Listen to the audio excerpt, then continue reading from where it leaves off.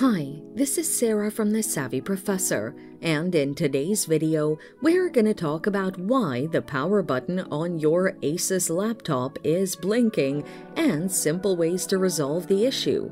Stick around until the end of the video to learn about this and more. The power button blinking on your Asus laptop could be a result of an unstable power source, a loose battery, or a software glitch. You can try the following troubleshooting methods to see if the blinking stops.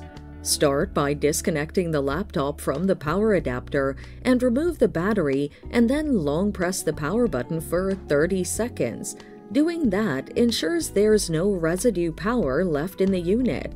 After a few seconds, reinstall the battery and reconnect the power adapter. Turn on the laptop to see if the issue is fixed.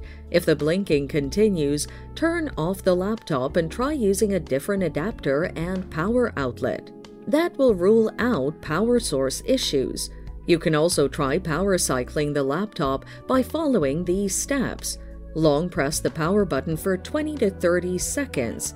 Release the button when the laptop shuts down. Press the power button again to turn on the laptop.